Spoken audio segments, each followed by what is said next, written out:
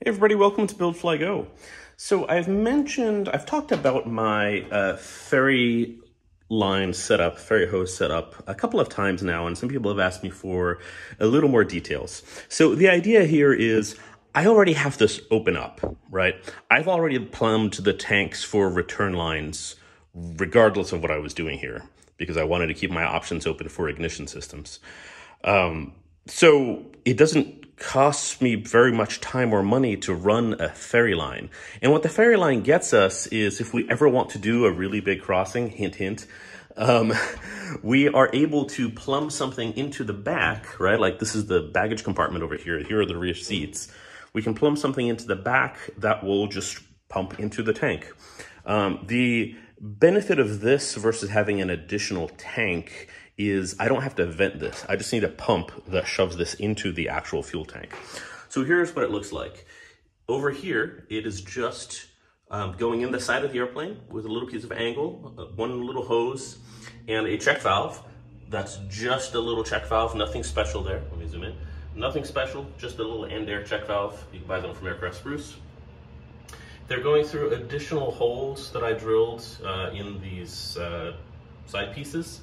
And notice the rubber grommets. There are rubber grommets for every hole because you don't want stuff rubbing on metal. Over here I have a click bond standoff with an Adele clamp just to hold it a little firmer.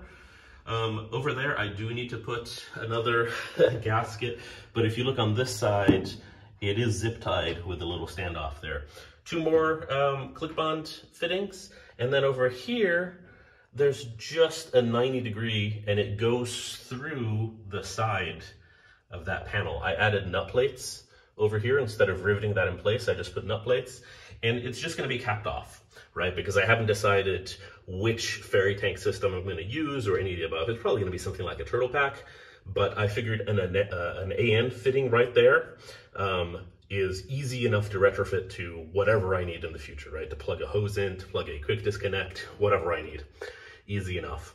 And it's an AN6. I decided to go with a -6 size hose, mostly because why not, right? Like I could have done a 4 and then it might take a little bit longer to transfer the fuel, and the 6 doesn't hurt me at all, right? Like there's no downside.